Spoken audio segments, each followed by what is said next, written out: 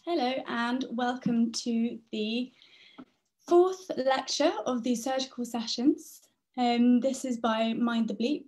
We are four junior doctors, FY2 doctors, who have set up this surgical sessions lecture series to try to give out information to medical students and junior doctors on how to manage common surgical presentations on the wards. This lecture is on colorectal polyps and colorectal cancer. We are, as mentioned, junior doctors, and we aim to give you this information as part of a full lecture series on surgery, and it's to be used in sort of the light of you being a surgical on-take doctor and what you might see on the ward and how to manage the common surgical presentations. We won't go into loads of pathophysiology or loads of anatomy, but mostly what's relevant for you and what you'll need to know to be able to manage the common surgical presentations. So if you have any questions, please don't hesitate to email us on webinars@mindthebleep.com. We'll answer all your questions there. Or then also you can comment on the Facebook comment below.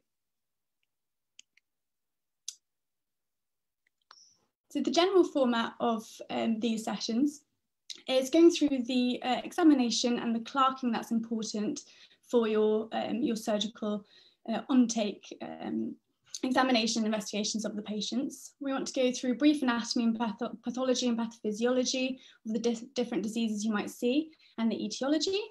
Then we want to go through the investigations that you will be expected to order yourself, and the investigations you'll be asked to order by your seniors and why you might be asked to order those. Then we'll go through some complications you might see on the wards, and then we'll have some questions along the way as well to try and make it interactive. So just briefly on me, my name is Freya. I'm one of the FY2 doctors running the surgical series. My interests are in plastics, max facts and medical education. So for this, in this lecture, the key learning points is understanding the relevant anatomy of the large bowel, understanding the common presentations of colorectal cancer, the symptoms you might see both in an outpatient setting and on the wards, and identifying common emergency presentations, as well as understanding the risk factors of which patients you might be seeing on the wards. So just going through the case and going through the lecture, just think that you're the surgical FY1 on take when you see some of these presentations and the cases.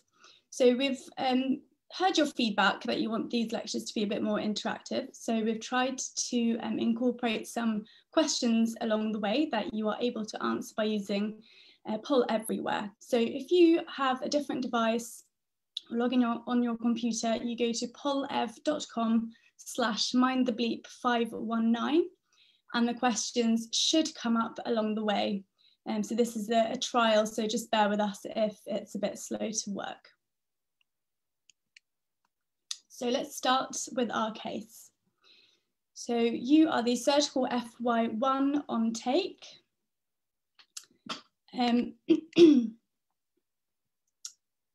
Just going back. So the link here is Poll Everywhere, pollev.com/mindthebleep519.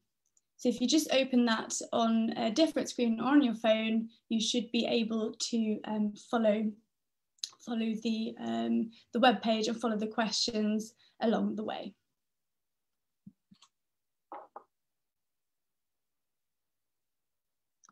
I'll just leave that up for a few seconds so you can write it down. Right, so back to our case. So you're the surgical FY1 on take when you are asked to see a 71-year-old male who presents with 10 days of constipation. He tells you that his abdomen has recently become distended and it's now quite uncomfortable. So, first time you're seeing this patient, what are your key surgical questions? So he's told you he has abdominal pain. Do you want to go through your Socrates? This is quite a foolproof way of clerking a patient with abdominal pain. So where is it? Is it localized or is it generalized pain? When did it start? Was it sudden in onset or was it gradual? What sort of pain is it? Is it sharp? Is it dull? Important to differentiate between colicky pain and constant pain. Does it radiate anywhere? Does it radiate down to the thighs or up to the chest? Or does it follow the classic loin to groin appearance that you might see in urological presentations? Does it have any associated symptoms such as nausea and vomiting, rectal bleeding, and does the pain change with the time of day? So is it worse when he eats? Is it worse in the morning? Or does he get night pain, which is quite a sinister sign? Does anything alleviate or exacerbate the pain? Does it get worse with food, worse with opening their bowels? And then you can ask them how severe it is on the classic scale of 0 to 10. When you're met with this patient with constipation, you want to differentiate between constipation and obstipation. So constipation is essentially a difficulty passing bowel motions, and it can be partial, where they pass some motions, or they have a difficulty passing or opening their bowels, but they do pass some, or complete constipation, also called obstipation. So this is when they're not passing any feces at all, and they're not passing gas either. Then you want to establish what their regular bowel habit is. So how many times a week do they go? What's normal for them? Some people go 3 times a day, some people go 3 times a week. Generally, we say that anything less than 3 times a week is fairly unusual and can be classed as constipation.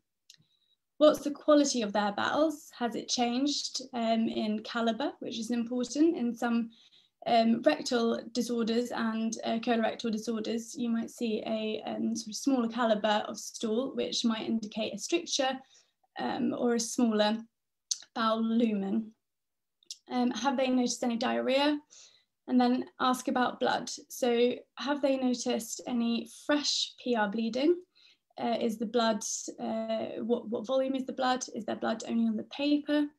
Is it associated with pain on opening their bowels? Or is the blood mixed in with the stool? You can ask them about melena as well. A lot of patients aren't familiar with the concept of melena, and it's then best to sort of describe it and say it's notice that your stools are black, tar-like and foul smelling. Then you want to ask about tenesmus. Do they feel like that they have an incomplete opening of their bowels when they go?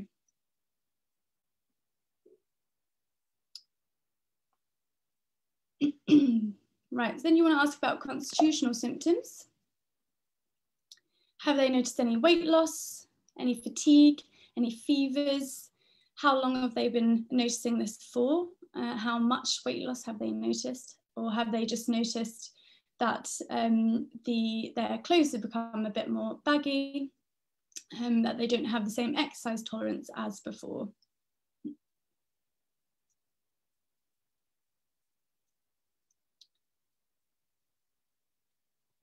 Then you want to ask about past medical history. Do they have a past medical history of inflammatory bowel disease? So this is important.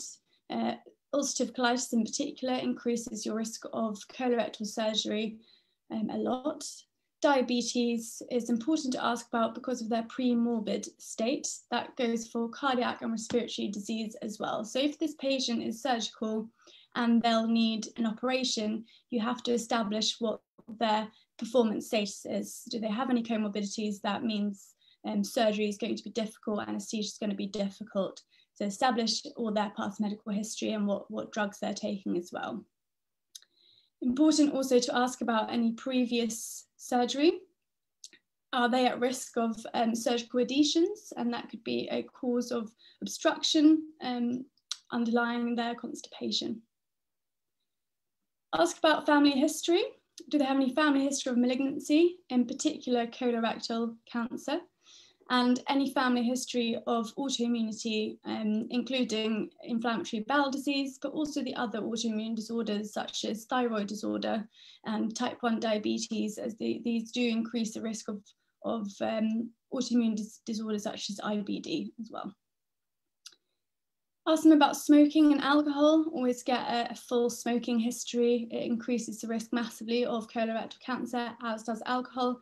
Ask them about units they drink every day. Assess whether the patient is obese. Obesity is another big risk factor for colorectal cancer.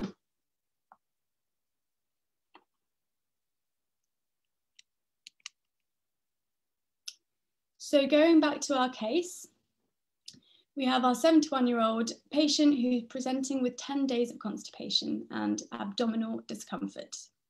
He also tells you that he's vomited 3 times starting today, mainly gastric contents, or the last time he didn't really bring up much. He's also experiencing colicky abdominal pain for 5 days.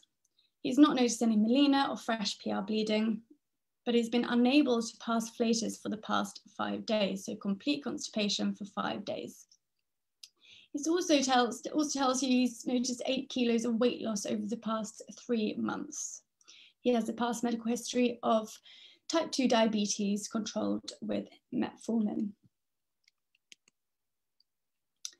So let's just touch on the differential diagnosis of constipation. So constipation is very common, a common presentation, especially in the outpatient setting. It's usually idiopathic and it's often age-related. So in older age, patients may not move as much, mobilize as much, their diet might be poorer, but also just being at older age, your bowel motility worsens, and therefore patients often experience idiopathic constipation. However, new constipation in an older patient should never be diagnosed as idiopathic unless it's been investigated properly, because it is one of the red flag symptoms. So the other differentials are colorectal cancer. Hypercalcemia can cause constipation, so make sure you investigate their electrolytes and any underlying causes of hypercalcemia, such as bone disease. And then thyroid disorder, although with thyroid disorder, especially hypothyroidism, you would expect weight gain rather than weight loss. So as mentioned, new constipation in the elderly is a red flag symptom for colorectal cancer. The other red flag symptoms are any change in bowel habit, new diarrhea, abdominal pain, rectal bleeding, and iron deficiency anemia. And it's important to note here that iron deficiency anemia is not a diagnosis, but a symptom that has to be investigated. So you go on to examine your patient after your history taking. You can do, if the patient's stable, do a brief A to E, measure their observations, make sure they're afebrile and hemodynamically stable. Then do a full abdominal examination, examine all the quadrants for masses, examine the distension, whether it's fluid filled or whether it's tympanic on percussion. And then assess for any organomegaly, especially assess the liver edge. The non-tender, bulky liver edge is quite a sinister sign and indicates either liver primary cancer or liver metastasis. You want to check for peripheral lymphadenopathy in anyone with weight loss, and any signs of anemia, so conjunctival pallor, colonychia, and angular colitis. Then you always want to do a digital rectal exam, assess whether you can feel any masses on your PR exam, or whether you can see any blood on the stool, or whether the rectum is empty or impacted. Then, due to this patient presenting with constipation, you also want to examine the external hernial orifices to see whether they have any incarcerated hernias that are causing the obstruction. So on examination of our patient, he's afebrile and hemodynamically stable. He has a soft, distended abdomen. He has no focal tenderness and no guarding, no signs of peritonitis, and the abdomen is tympanic on percussion. On your PR exam, you identify an empty rectum and no masses are felt, and you don't see any blood on your glove. Right, so keep the case at the back of your mind, and let's just run through a little bit of the anatomy of the large bowel. And now we're on to our first question. So some of you already answered, that's great. So what's the most common site of obstruction due to colorectal cancer is the question. At the top of the slide, you can see the link to the question if you didn't catch it at the start. So that's polev.com/mindthebleep519. I'm just going to leave that up for a little bit longer. And the options for answers are either left-sided tumours or right-sided tumours. And at the moment, as you can see, the majority are answering left-sided tumours.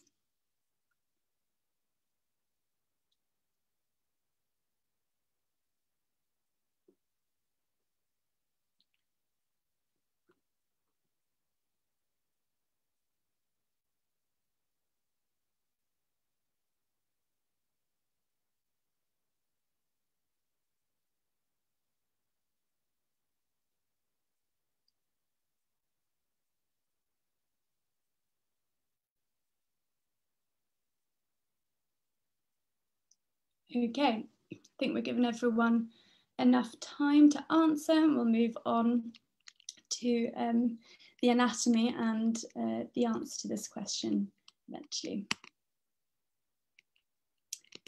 So the large intestine is the part of the bowel that stretches from the cecum to the anus.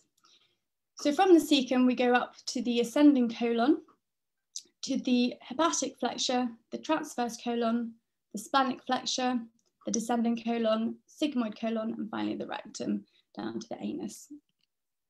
So the bowel wall, it's important to know just very basically about the bowel wall and different structures of the bowel wall to understand the pathophysiology of colorectal cancer. So the innermost lining is a layer of epithelial cells, the mucosa.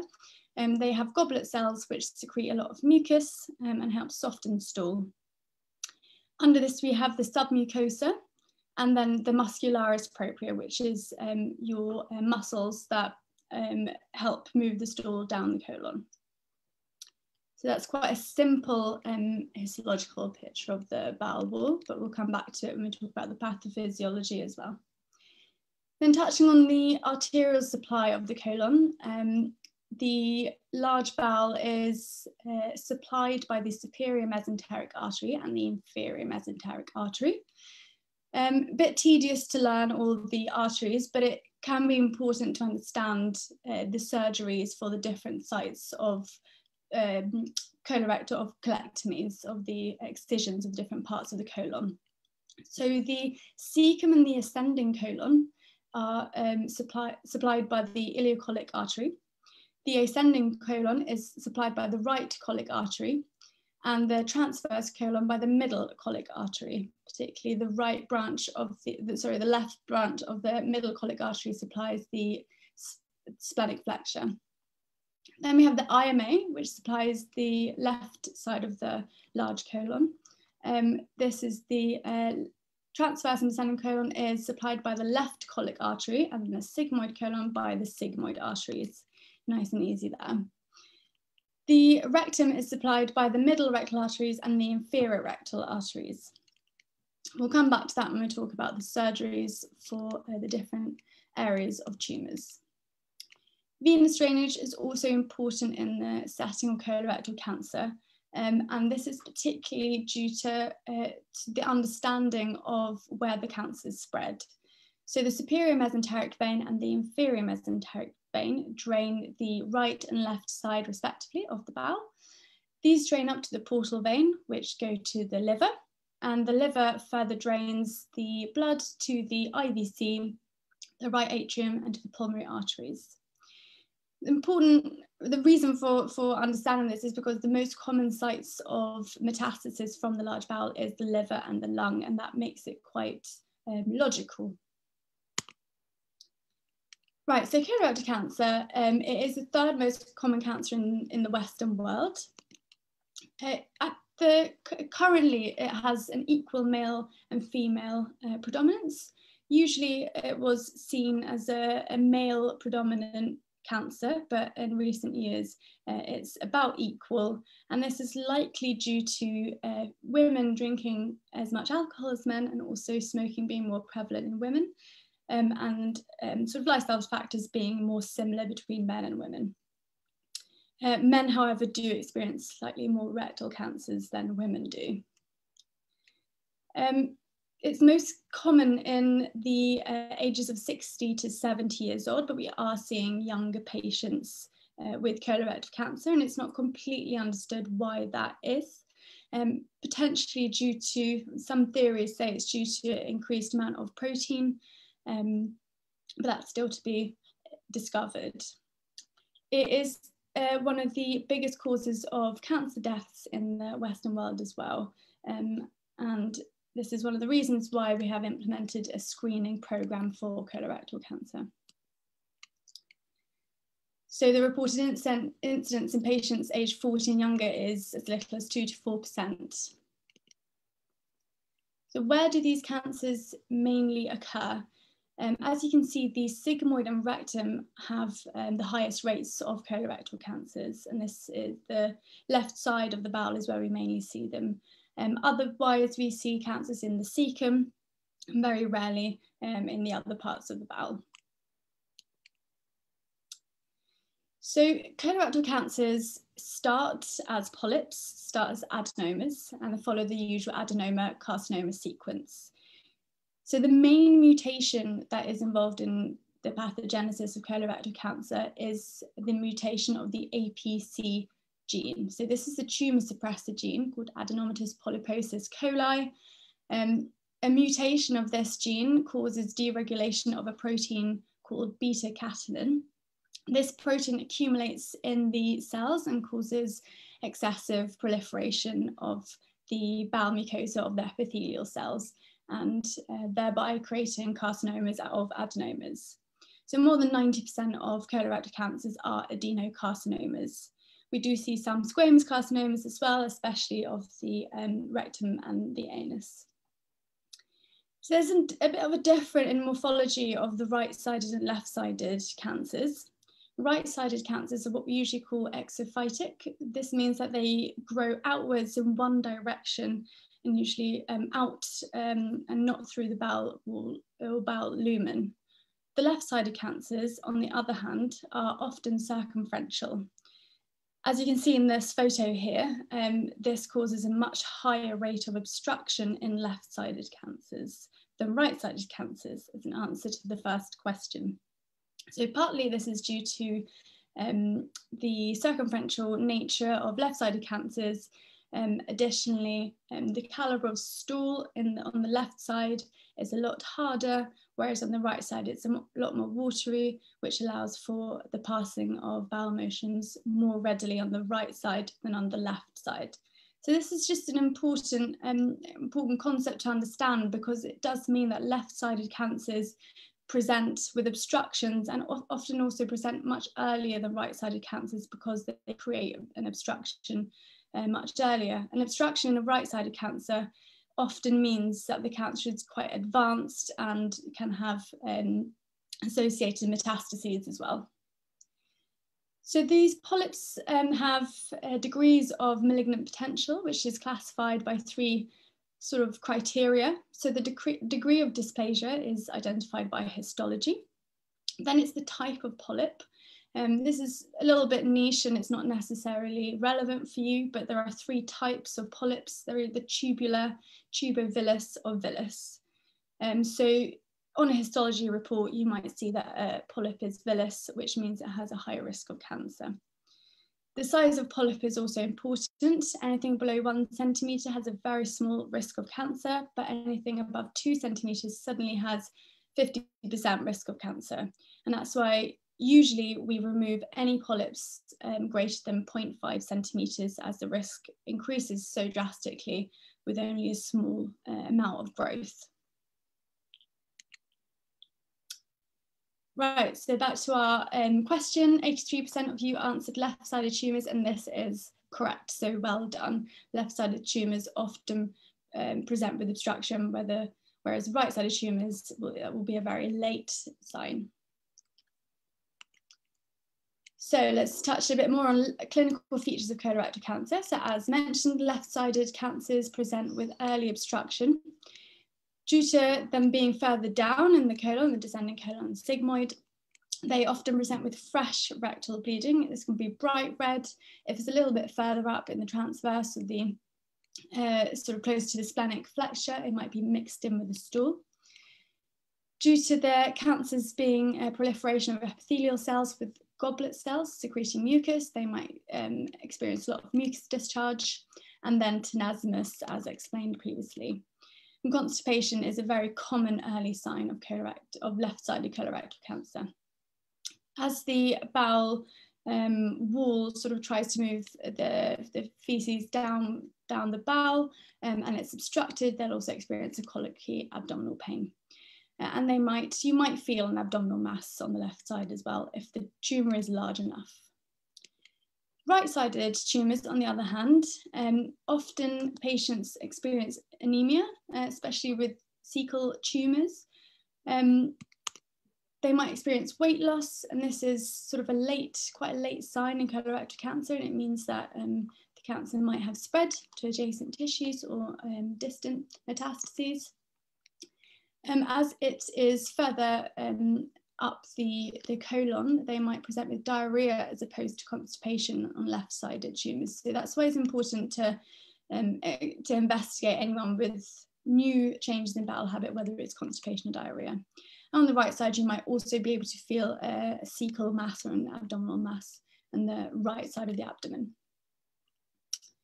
Right, so we have another question. Bear with me 1 second. So the next question is, the risk factors for anal squamous cell carcinoma include HPV infection, HSV infection, other genital cancers. There's only one correct answer here. So we'll let you answer the questions while we go through some more of the information, and we'll come back to the answers later. So going through some of the risk factors for colorectal cancer. So we have inherited and modifiable risk factors. Of the inherited risk factors, we see genetic syndromes. They're usually about 5%, 5 to 10% of colorectal cancer. It's quite a small percent as opposed to the sporadic and familial causes. But this includes familial adenomatous polyposis, FAP, hereditary non-polyposis colorectal cancer, quite a mouthful, also known as Lynch syndrome, a bit easier to pronounce. Inflammatory bowel disease, in particular ulcerative colitis, poses a high risk of colorectal cancer. And acromegaly, patients will have regular colonoscopies to investigate for colorectal cancer as well. Family history, so this excludes anyone with any of the genetic syndromes. So if you have 1 degree relative of colorectal cancer, your risk is 3-fold to the normal population, and 2 first degree relatives, your risk is 10-fold. As you can see, patients with a family history have about compose about 25% of all cases of colorectal cancer.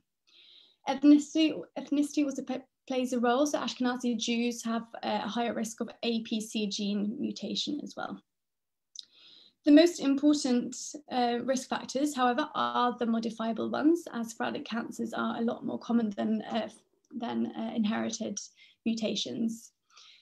The main risk factor, or the main risk factors, are diets high in fat and cholesterol, especially red meat and animal-sourced diets. Obesity, so that you have a 30% increase in risk of colorectal cancer compared to the general population if your BMI is higher than 30. Alcohol, 40% increased risk if you drink more than 4 units per day, and especially if this is combined with smoking, you get an exponential risk of colorectal cancer. And then HPV. So HPV increases your risk of squamous cell carcinoma of the anus and the rectum, not of adenocarcinoma. So that's just important. With the vaccination of 12-year-olds, now we see a lot less HPV-related cancers of the anus and rectum as well. So back to our question. 80% of you answered HPV infection, and that is correct. HSV infection does not increase your risk of SCC of the rectum or anus, and other genital cancers do not have not increase the risk at all. So well done. Okay, so we've spoken a bit about the common sort of insidious symptoms, but we can also we see a lot of emergency presentations. So about 20% of patients with colorectal cancer will present to hospital as emergencies. The main cause of emergency is bowel obstruction, as we've seen in our case. We also see perforation. This can be secondary to bowel obstruction. And we rarely see hemorrhage. This is an unusual complication of colorectal cancer. So obstruction is by far the most common presentation, especially of left-sided tumours. Right, so what investigations do you want to order for your patient who presents with any symptoms of colorectal cancer? So we've got another question. Should be activated now. The question is, which of these patients should be referred via the 2-week wait pathway for urgent investigation of bowel cancer? So I know we do have quite a lot of international viewers with us. 2-week wait pathway is an urgent investigation pathway performed in the UK, where anyone with a risk of cancer, symptoms which pose a risk of cancer, are investigated within 2 weeks. So the options are 25-year-old with a change in bowel habit, 38-year-old with unexplained rectal bleeding, 58-year-old with abdominal pain, or a 41-year-old with abdominal pain and unexplained weight loss. So we'll leave you to answer those questions while we go through some of the investigations. We'll come back to the answers shortly. So your bedside investigations for any surgical patient will always be a baseline ECG. In this day and age, you want to do a lateral flow and a rapid COVID PCR. Admitting a patient to the ward without a COVID test is currently a never event and shouldn't happen.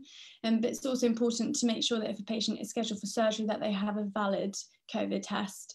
And this differs from trust to trust, but usually it's within 48 to 72 hours of the surgery. If the patient is of childbearing age, always order a urine pregnancy test before you order any investigations, especially the scans. Of your bloods, you want to do your standard sets, your full blood count, using these liver function tests, CRP. You want to do a full bone profile with a magnesium, assess for any calcium changes. You always want to do an amylase if anyone presents with abdominal pain and any change in bowel habit.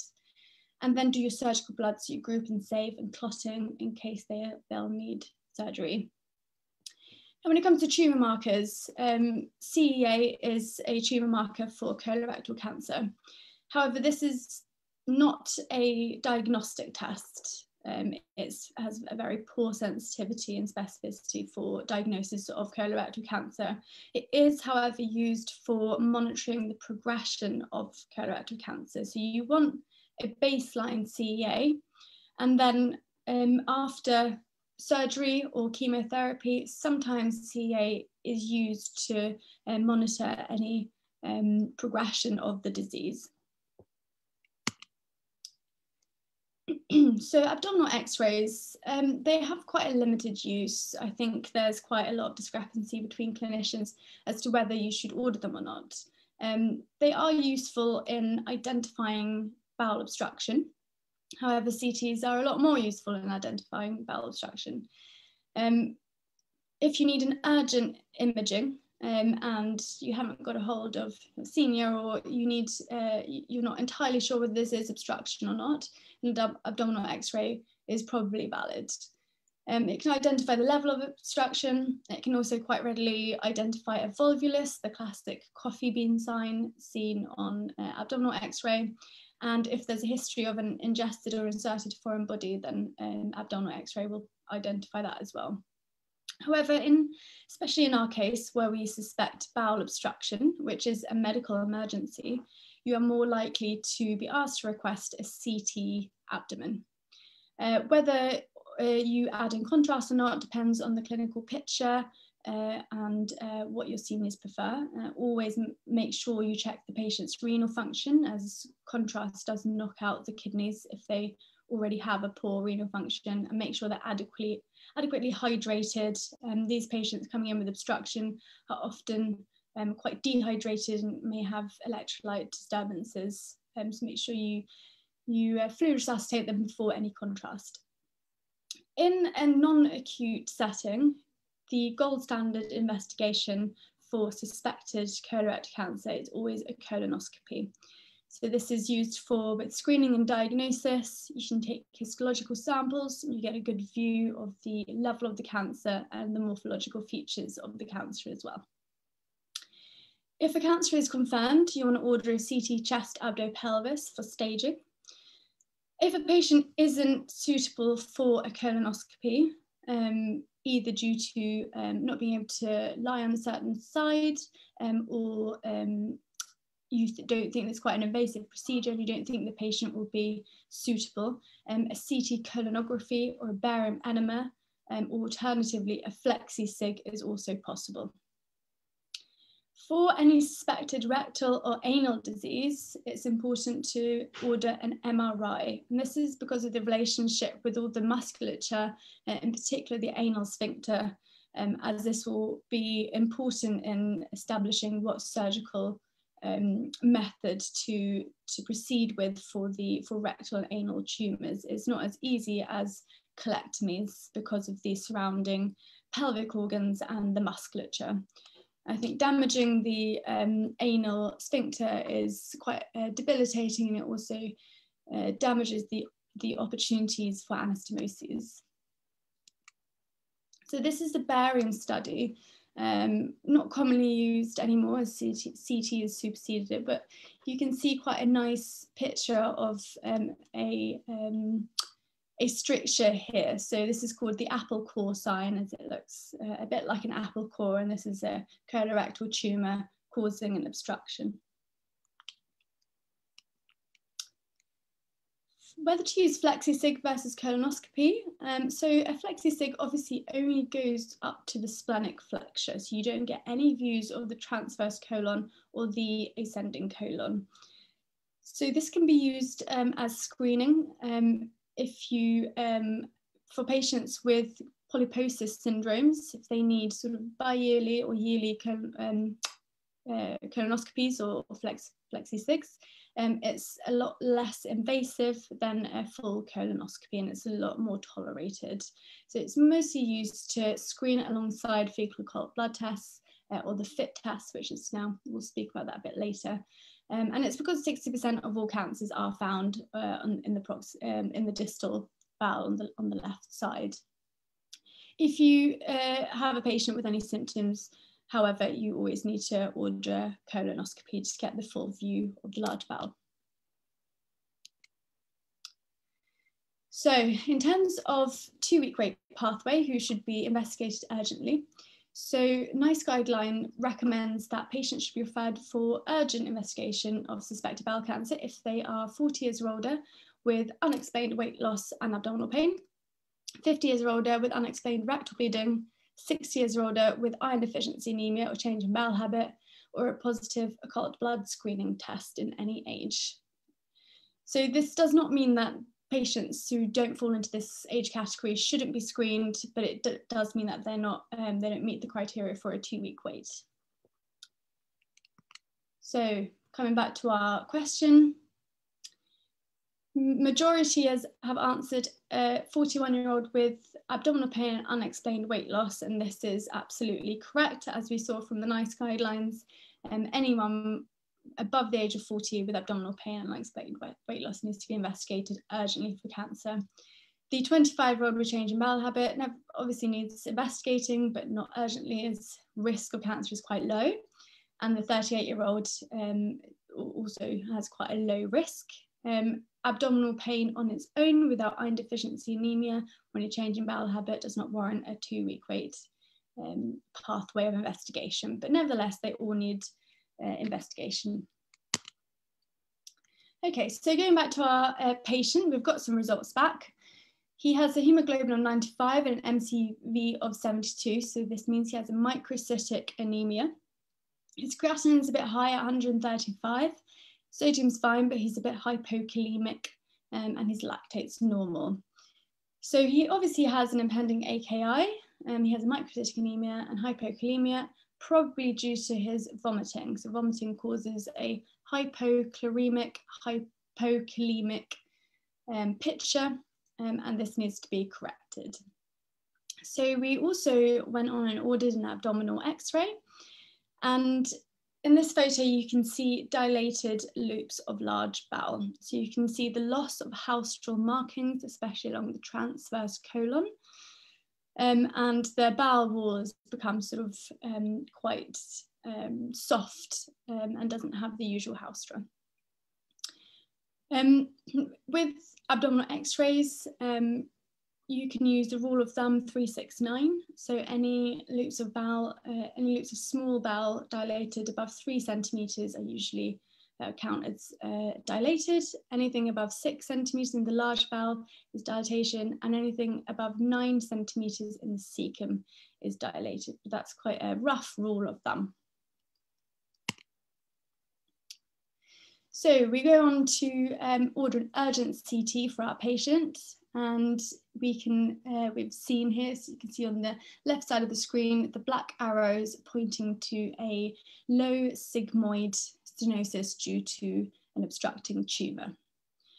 We also see this heterogeneous picture in the liver, these hypoattenuated circumferential spots here in the liver, and this sadly means that our patient has a liver metastasis alongside his sigmoid tumour.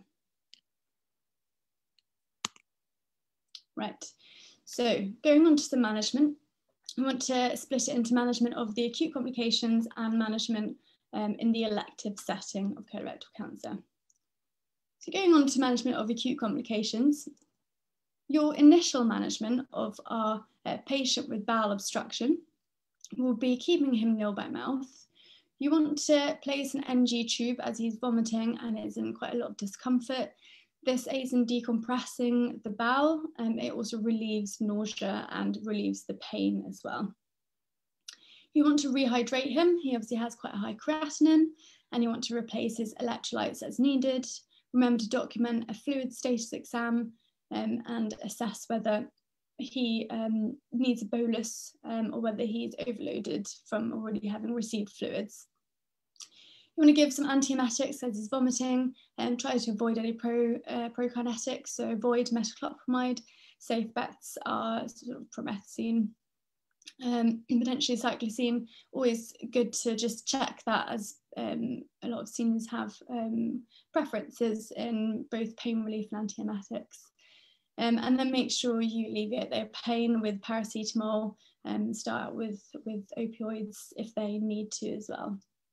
And then you want to consider inserting a catheter in order to monitor their strict fluid balance, as they're quite dehydrated. Okay, so our patient has an acute complete obstruction and obstipation due to his cancer. So he needs urgent surgical management. So we have two methods here. So either we can insert a stent. This isn't particularly commonly used, but it can be used as a bridge to surgery. This allows you to prep the surgery a bit more for theatre, whether they need nutritional support, correct their electrolytes and their fluid status. So this is sometimes opted for. It's also used in palliation if the patient isn't fit for surgery, and then a stent is inserted for sort of comfort. The other option is surgical. So the Hartmann's procedure is an emergency, usually used in an emergency setting. It removes the sigmoid and rectal portion of the colon, and the patient ends up with an end colostomy, and the rectal stump is tied off, and this is called the Hartmann's pouch. So this can sometimes be reversed. Usually you let the bowel rest about 3 to 6 months, and then you reverse it and anastomose the descending colon and the Hartmann's pouch, or it can be left as an end colostomy. So this is a common emergency surgical procedure in any sigmoid obstruction. Okay, so going back to our case again, our poor patient has a complete obstruction due to his metastatic sigmoid cancer. He has an endoscopic stent inserted because he had an AKI. He's quite poorly. We don't feel like he's fit for surgery at the moment. Unfortunately, shortly out following his endoscopic stent, he experienced acute severe abdominal pain and a tense distended abdomen. You again are bold and you order an abdominal x-ray, and this is what you get. So below the diaphragm, you can see hypoattenuation here. This is gas below the diaphragm on both sides, and this is an indication of pneumoperitoneum and a sign of a perforated bowel. So this can occur due to obstruction itself or due to iatrogenic causes such as endoscopy. And as we saw in our patient, the stent insertion. So this patient has an acute perforation of his bowel. So he therefore goes on to have his emergency Hartmann's procedure and ends up with an end colostomy. So that's emergency management. It's a bit different from elective management. The aims of elective management is to cure the cancer, to remove the tumour with margins around, to remove any surrounding tissue, so lymph nodes, vessels affected, and then to optimise bowel function if possible. So colorectal or colectomies for colorectal cancer can be either laparoscopic or laparotomy.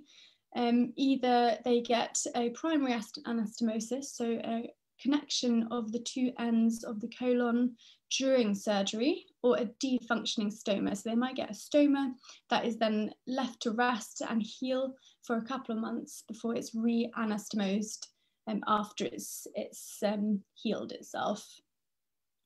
So the management options depend on the stage of the tumour. For colorectal cancer, we use the modified Duke staging or the classic TNM staging. The modified Duke staging is classified into A to D.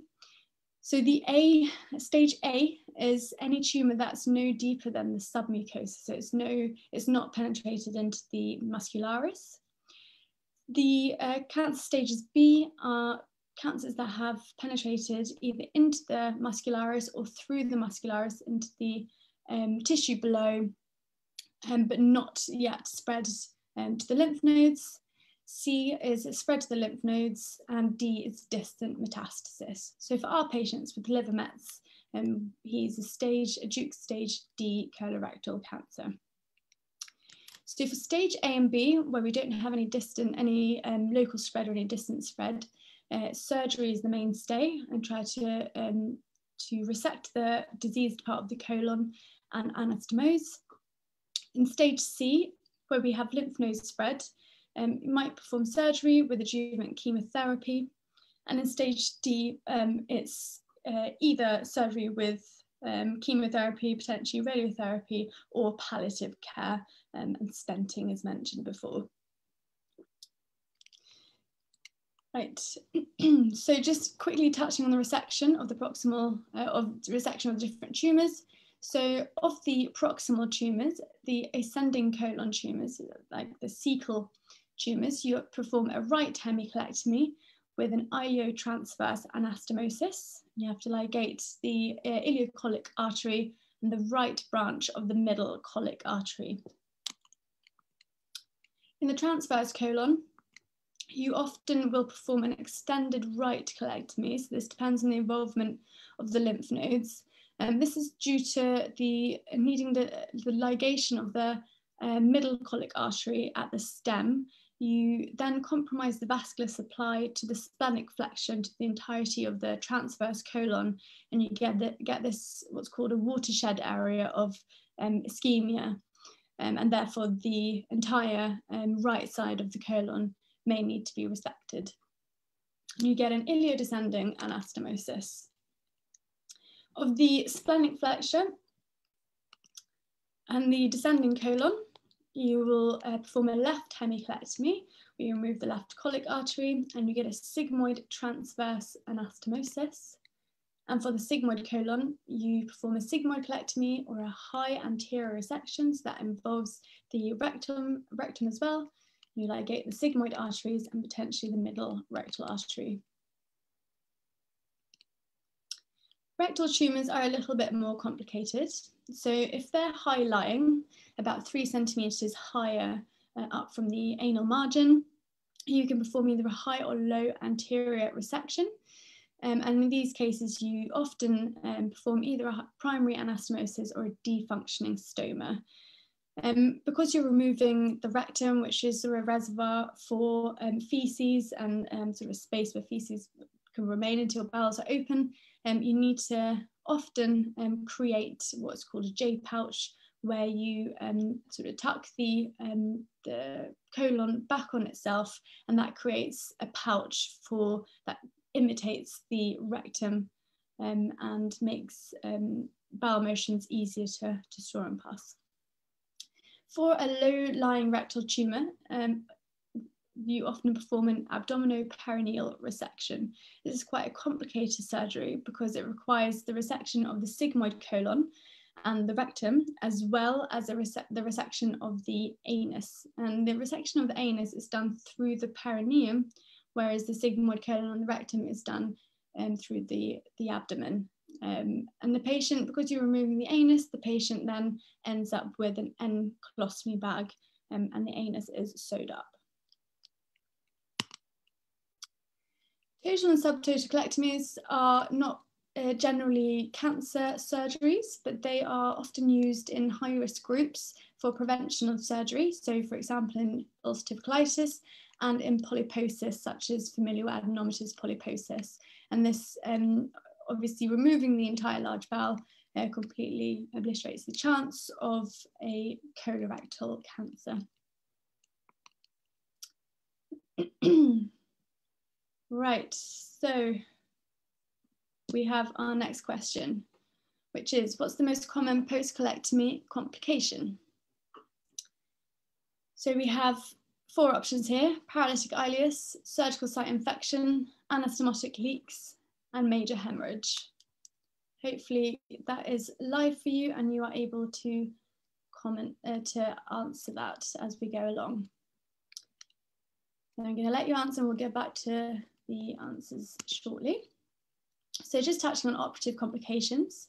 So we have intraoperative complications, which are your standard surgical complications, include bleeding, any reaction from the anaesthesia, damage to any adjacent organs, so that will be bowel perforation, damage to the ureters, the bladder, or sexual dysfunction from damage to any of the sexual organs or nerves, or subcutaneous emphysema, which is air under the skin, which is usually self-resolving.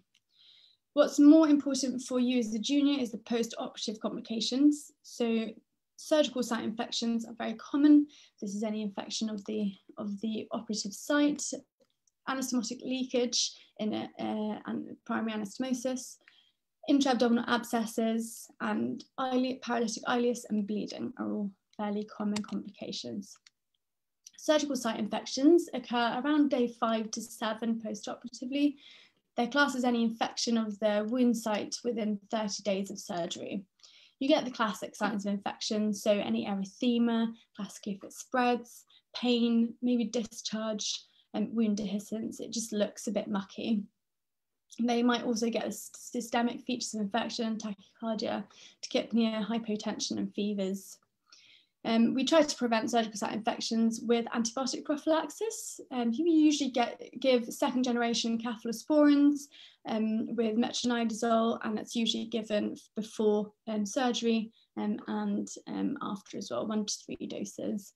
However, patients still get infections, especially day 5, and antibiotics have worn off. So if you suspect, come across a patient who's had their surgery, they're febrile, their wound's a bit mucky, you want to order a wound swab, full set of bloods, and order a blood culture as well. In terms of management, it depends how bad the infection is. If there's an underlying collection, the surgeon might opt for drainage and healing by secondary intention.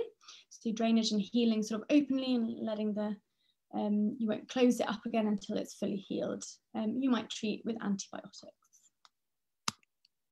Anastomotic leakage, unfortunately fairly common, ranges from sort of 5 to 20% in cases.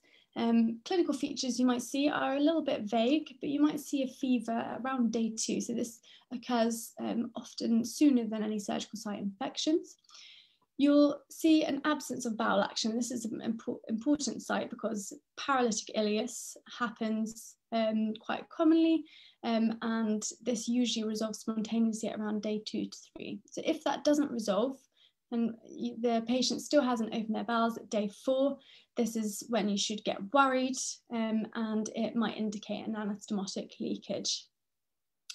Any diarrhea before day 7 or leukocytosis at around day 7 also indicates potential anastomotic leakage. And if they have purulent discharge, if they have a drain inserted or any discharge from their rectum, that will also indicate a leakage.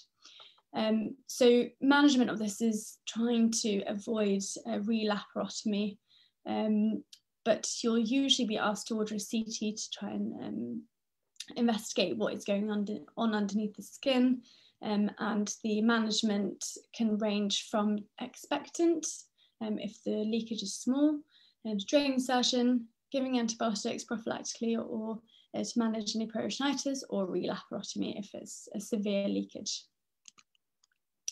Paralytic ileus is the most common cause, most common post-operative complication, and it essentially is caused by just kind of poking around the bowel, and the bowel getting a bit paralysed after surgery, and it usually lasts for about 2 to 3 days.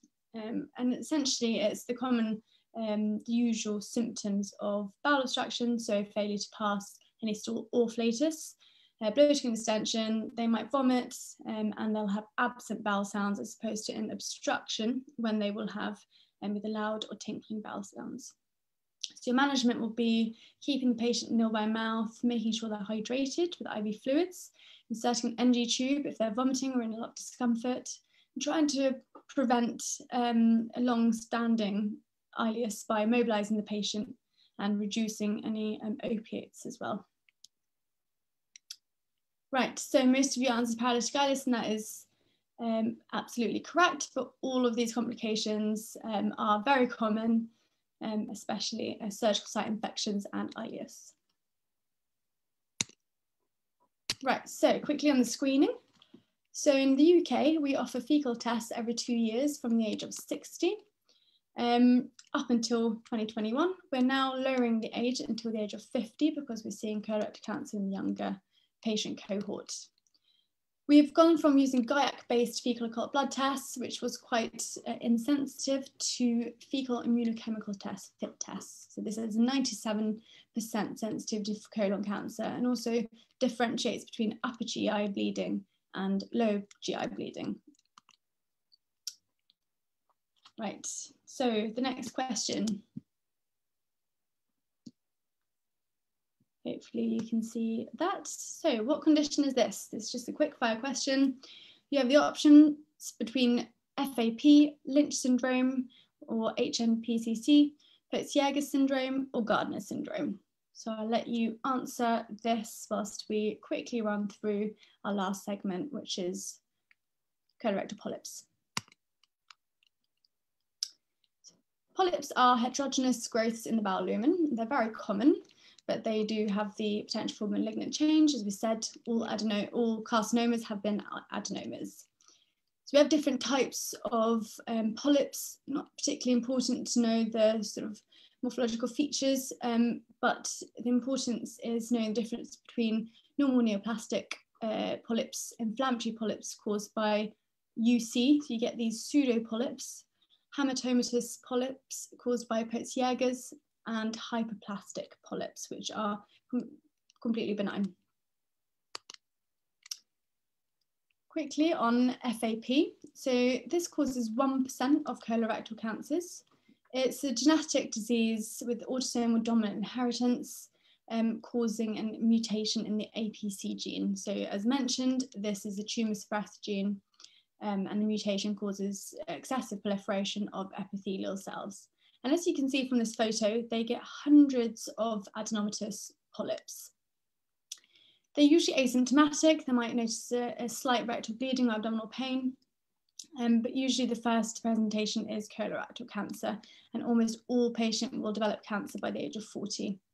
And due to this, they will have a flexi-sig for screening every 1 to 2 years, starting at the age of 10 to 12, to document the onset of polyposis. And therefore, because most cancers occur about 10 years after the onset of polyposis, you can then start planning a colectomy to prevent cancer, and that will usually be in the patient's mid-20s. Hereditary non-polyposis colorectal cancer, HNPCC, or Lynch syndrome, is also autosomal dominant inheritance. It has a lifetime risk of cancer of 85%, and that includes several other cancers like endometrial, TCC, and gastric cancers. It's mostly a clinical diagnosis, looking at the patient's family tree. So if they have 3 or more relatives with colorectal cancer over 2 generations, they're generally classed as being at high risk of having Lynch syndrome. You can also get genetic testing today. Mean age of diagnosis of cancer is 45, and colonoscopy is therefore used as a screening tool from the age of 20, and it's every 2 years. And these patients usually have a colectomy before the onset of cancer, which is generally in their 20s as well, as similar to FAP. So going back to this picture, 86% of you have answered Peutz-Jeghers syndrome, and this is correct. So you get telangiectasia and buccal hyperpigmentation. This is, again, an autosomal dominant condition. It causes multiple hematomas, usually involving the small intestine, but can involve the large intestine as well. Causes mucocutaneous hyperpigmentations of the nose, of the mucosa, hands, feet, and genitalia. So it's quite a common exam question, as the signs are quite evident. The risk of bowel cancer is 39% lifetime risk. They have a massively high risk of bowel cancer as well, and therefore they're also screened with regular colonoscopies. Okay, so our last question. Which of the following statements are true with regard to colorectal cancer? Almost 50% occur in the rectosigmoid region. Reduced dietary fibre is associated with an increased risk. 20% present as an emergency presentation with intestinal obstruction, or all of the above.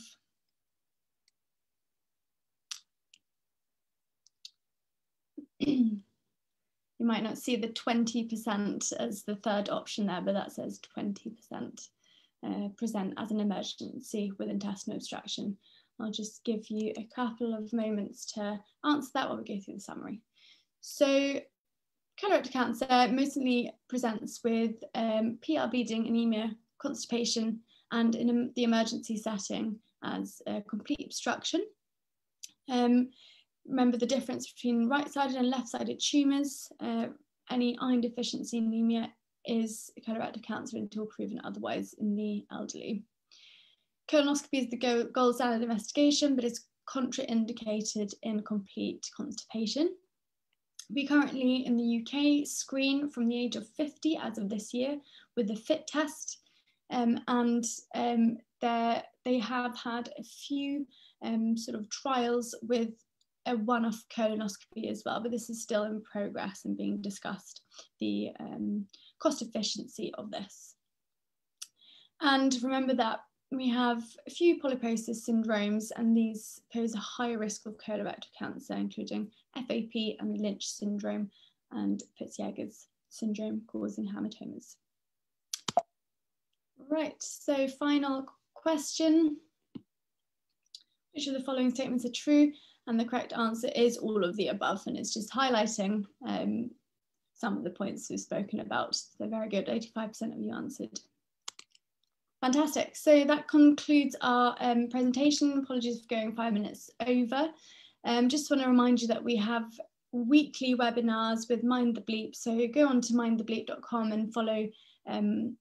They have a lot of other lot of other very useful articles and presentations. So our surgical series will continue next Monday at the same time, 8 o'clock UK time.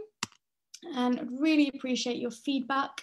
Hopefully the camera isn't in the way. If you have any questions, please email us or write it in the comments section below. And please give us feedback, it's really useful. And please let us know if the polls and the questions work for you as well. It will be very useful. Thank you so much for following this presentation. I'll leave the QR code up. Sorry, there we go. I'll leave the QR code up for a little while longer, so you can give us feedback. We're very grateful.